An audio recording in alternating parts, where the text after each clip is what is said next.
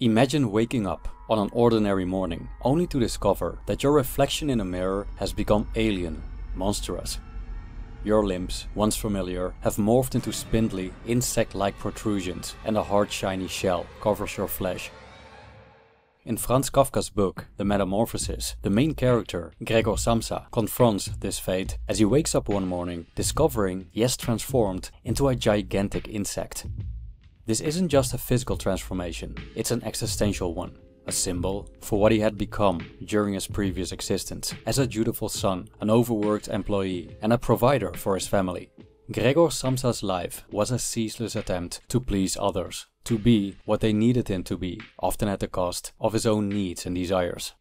His relentless pursuit of satisfying others, complying, and bending over backward left him hollow, without identity. Now, encased in the form of a bug, Gregor has become the ultimate symbol of alienation, not just from his family or society, but particularly from himself. Kafka's novella primarily deals with estrangement and the fragility of human relationships. Although Kafka never explicitly explains why Gregor Samsa transforms into an insect, one interpretation is that it symbolizes his selfless sacrifice and estrangement from his own identity and those around him. He took the burden of providing for his family on himself, and his family willingly conformed to this arrangement, eventually taking his efforts for granted. But when he was unable to perform his duties because of what he had become, his family treated him as a liability, despite his many years of commitment to his family's well-being, without question. Gregor is the quintessential people pleaser, but the way his family treated him after he lost his ability to provide for them shows that pleasing others could be a one-way street. And even if we obtain these things, in our quest for approval and acceptance, they may be fleeting. Therefore, people-pleasing isn't the most reliable currency. More than often, it's counterproductive and sometimes even dangerous. Are you a people-pleaser? Or do you know someone who is? This video explores the pernicious act of people-pleasing, why we shouldn't do it, and some thoughts on how to stop it. By the way, if you enjoy reading, check out my 2 anthologies on Stoic philosophy, where ancient thought meets the musings of a modern mind.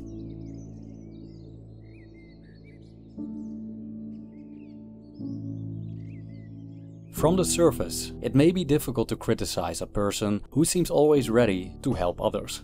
Is that there's something more beautiful than putting yourself in the service of other people, to dedicate your life to the well-being of your fellow humans? Individuals like these often receive much praise. They are well liked and appreciated and play vital roles in other people's lives. But on a deeper level, there is a selfish element to their actions, in many cases, which they may not even be aware of.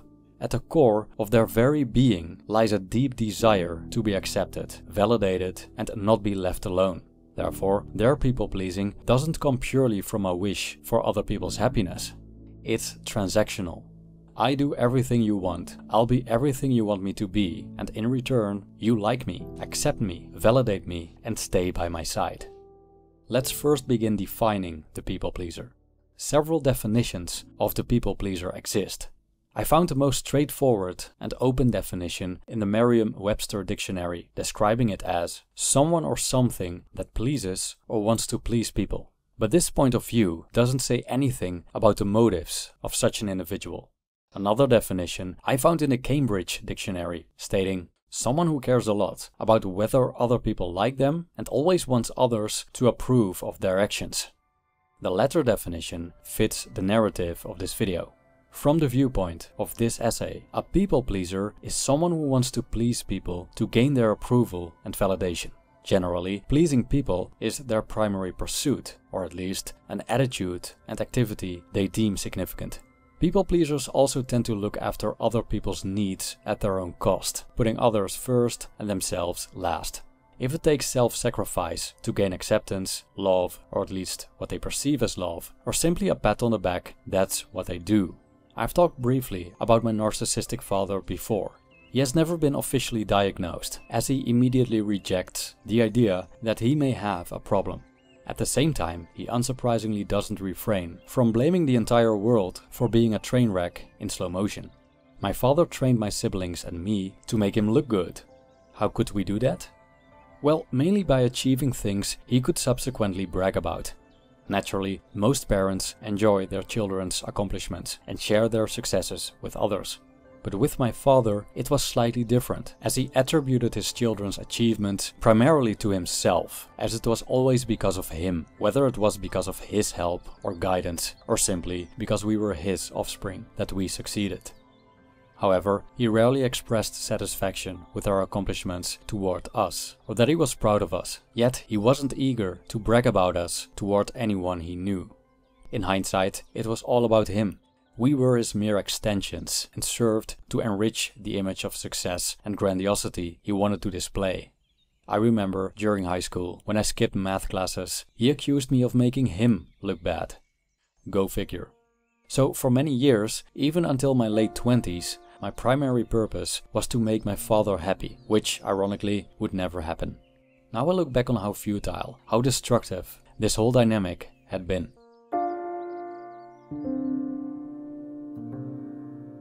The relentless pursuit of pleasing others is a dangerous trap that can lead to the erosion of one's individuality.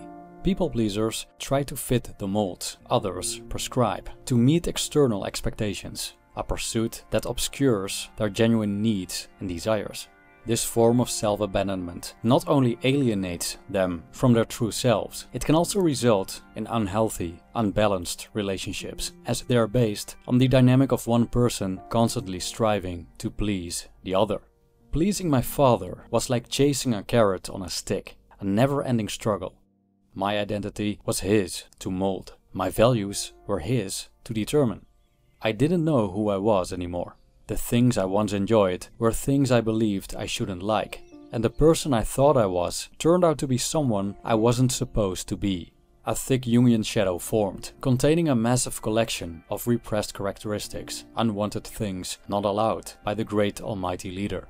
I didn't even know what I actually wanted out of life, or whether my desires, my plans, and even my taste in women came authentically from myself or him. And when I finally went my own way, I had to rebuild myself for a great part. Although a bit on the extreme side, I believe that my life experiences serve as a cautionary tale of what can happen when you put other people's desires first. People-pleasing can erode your individuality. It can leave you estranged from yourself. Your identity becomes the people-pleasing. Therefore, it's ultimately shaped by the people you please, as their needs decide your actions. For example, Kafka's character Gregor Samsa adopted the identity of a dutiful son and provider, which was entirely built around his family's needs. And thus, when he couldn't please anymore, he lost his identity. There was nothing left for him to live for. Likewise, not having my father as my beacon of light anymore raised countless questions about my identity, about who I was, without him telling me, which, when I look back on it, was probably a major drive to embark on this philosophical journey and to start this channel eventually. So, the danger of people-pleasing in a nutshell is self-neglect in the broadest sense of the word.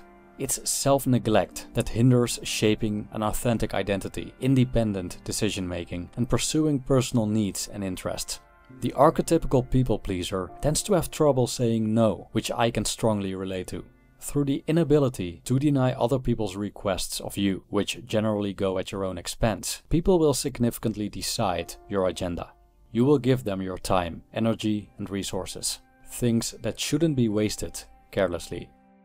But people-pleasing isn't just bad news for the pleaser. It can also go at the expense of the people to whom the pleaser directs his efforts. Take for example the pleasing mother doing literally everything for her teenage kids, from cooking to cleaning after them, which not only takes a toll on her own life, but also hinders her children from learning basic life skills and developing a sense of responsibility. By constantly stepping in to make everything perfect for them, she inadvertently prevents her children from experiencing the natural consequences of their actions. All in all, people-pleasing comes with undeniable downsides. It's like lighting yourself on fire to keep others warm, which could eventually turn into a blaze, burning the people you seek to please as well. Validation and acceptance from others are the people-pleaser's pursuit. But could it possibly be that these things are overrated? Could it be that other people's approval and companionship aren't worthy of the never-ending self-sacrifice that some engage in? The human tendency to seek validation isn't entirely a mystery. It's most likely an evolutionary thing, as our lives would depend on the acceptance by the tribe, a relatively small group of individuals we spent our existence with. There wasn't really a choice regarding the people we hung out with. We couldn't just cut them out of our lives and find some new friends. In all likelihood, as far as we understand prehistoric social dynamics, members of a tribe were condemned to each other, and without them, our lives were pretty much over. And thus, their approval and validation were of vital importance. But gone are those times. In my opinion, one of the greatest commodities humanity has acquired is the ability of the modern individual to be relatively independent. We're still interdependent on many levels, but as long as we abide by the law, the notion of not being liked by the people in our environment has no direct influence on our survival. So being that weird, eccentric neighbor nobody can figure out is perfectly fine. Living and flourishing without friends is possible, something I've explored in a previous video. The requirement to please has been significantly diminished. Of course, students still need to please their teachers for good grades, and spouses still need to please each other to maintain a decent relationship. But aside from such specific situations, what's the point of seeking approval and validation from others? It's not that human connection isn't important. People liking us allows the opportunity to connect with them. But this constant pursuit of them liking and accepting us, sacrificing our lives for their well-being, is the juice actually worth the squeeze? An interesting development in Kafka's story is how Gregor's family treated him after his metamorphosis. Once the provider for his family, the tables turned and he became the one needing provision. So one might expect that Gregor's family would have been more than willing to care for him after all these years of hard work. Well, on the contrary. They rejected him and even began to despise him, which shows the fragility of human relationships and how the people you please aren't always willing to return the favor. There is nothing inherently wrong with pleasing in itself. Acts of kindness are a vital part of thriving human relationships. Helping your fellow human beings serves like social cement. Hence, we see in religious traditions that acts of kindness have been integrated into their practices, such as the Islamic zakat, Christian charity, or the Buddhist dana. We can be kind and helpful toward others without being people pleasers, as people pleasing is a preoccupation with making others happy, usually at the expense of oneself, and as a means of gaining approval and validation. Kindness isn't necessarily so. Kindness can be given without self-sacrifice. Moreover, by taking oneself into account as much as others, and without expecting anything in return. We can be kind while setting boundaries and considering our desires and needs.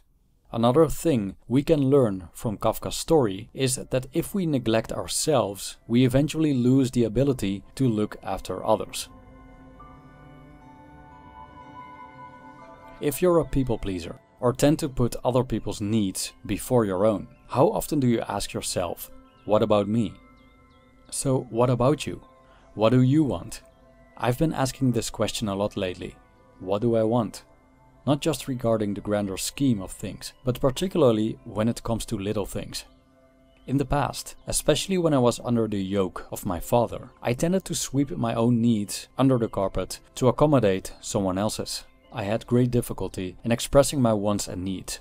Often, I wasn't even aware of what I wanted, and I repeatedly engaged in activities that I essentially didn't want to engage in. I ended up walking a path decided by my father, which didn't fit who I was or what I wanted, which is, of course, a recipe for disaster. On a smaller scale, things like these happened a lot. I went to social gatherings I didn't want to be, associated with people I didn't like, even befriended and hung out with people I didn't want to be friends with. Generally, people-pleasing is a terrible idea. It's not just a negation of one's goals and pursuits and an obstruction to one's individual identity. It's also a surefire way of becoming a pawn in someone else's game. Therefore, I believe that in order not to become a people pleaser, it's important to define one's goals and pursuits, stand for something and defend it. If you don't know what you want in life, or at least not want in your life, others get to decide what you want. You'll be a plaything for everyone around you, a bug, alienated from himself, ready to be squashed. So, what do you want? Do you consider yourself a people pleaser, or have you been one in the past? And if you have, how did you stop it? Please let us know in the comment section.